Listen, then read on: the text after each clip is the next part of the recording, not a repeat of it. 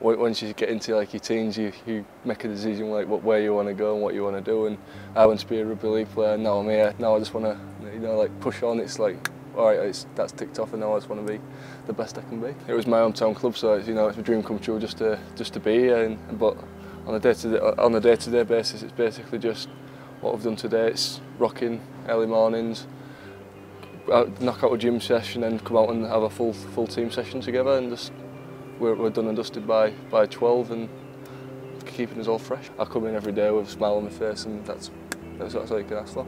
You get to college and you think, right, now where do I going to go from here? You know what I mean? Like, you can either go to uni, or then you can go working, and it just gives you, puts you in options in your mind of where you want to go from there.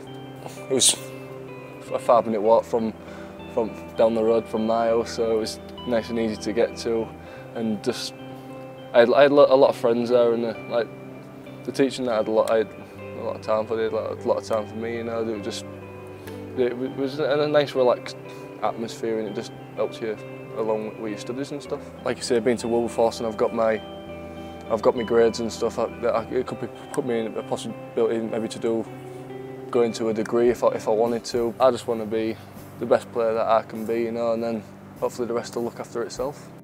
I'm Liam Salter. I play for Hull Kingston Rovers, and I was made at Wilberforce College.